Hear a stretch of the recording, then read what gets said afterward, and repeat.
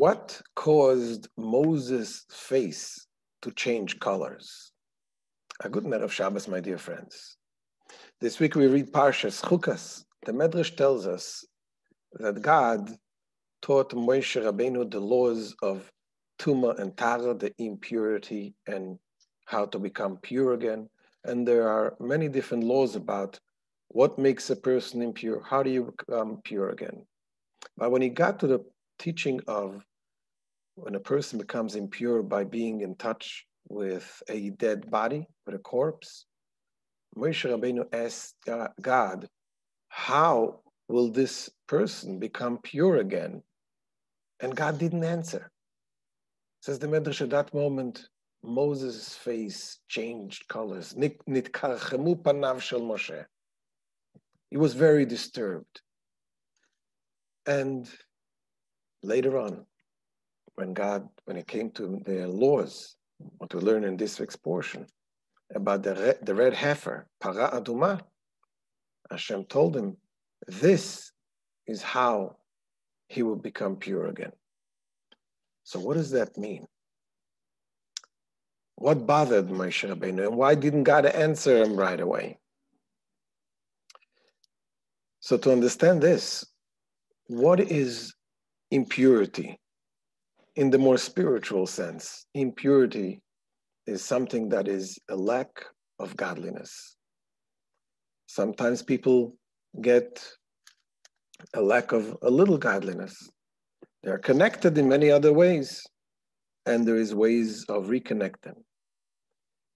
But when a person reaches impurity of a corpse, a dead body, meaning this is something that disconnects the life altogether. It says, when you're connected with God, this is when you are alive. So the impurity of the dead body represents someone who is totally disconnected. And this is what bothers Moses. How can you ever reconnect a person who is totally disconnected? God didn't answer him right away. But when he get to the laws of Paraduma, he told him, Zot Chukat HaTorah. This is the law of the Torah. A law of Chukah represents something which is beyond logic. There's some connection that we have with God that goes beyond logic. It is an essential connection. And how does this law of Paraduma answer this question? How is this connected with purifying a person from that low level of impurity? It is because the laws of the red heifer represent something much, much deeper. We see it in one of the examples, the details about the laws of the para. It is different than all other sacrifices. All sacrifices are done in the temple. This is done outside of the temple, outside of the camp altogether. The other thing is, when the Cohen who deals with the red heifer, which comes to later purify people, he himself becomes impure.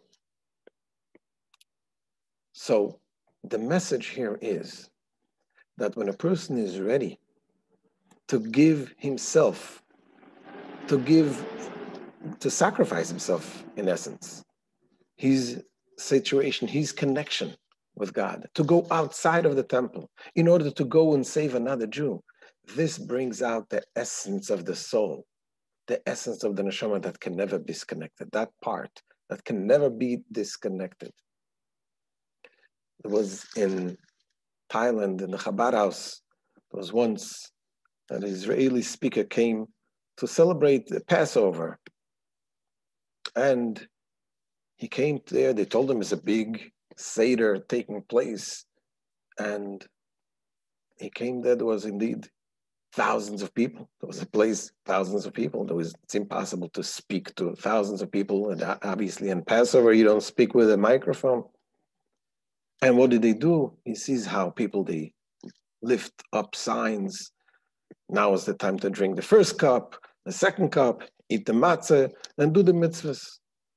And then he sees how the people who were there were not religious. They take out their phones, they take pictures, and he was very disturbed how those people desecrate the holiday. And he was thinking to himself, is really what it's about? Coming, celebrating a Passover with a Seder and people acting like this?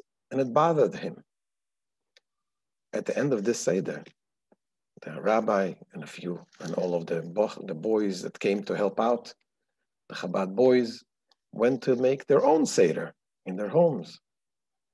So he was walking together with them, and he asked the question to one of the boys. And the boy says to him, I don't understand your question.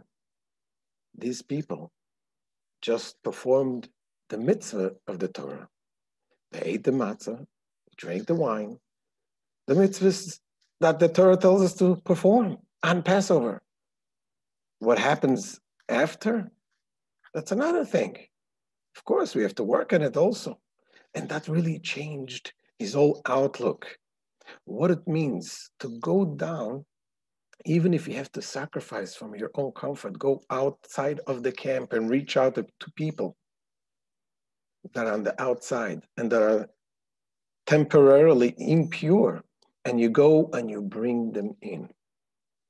You sacrifice from yourself to help others to get in and to get connected to Hashem.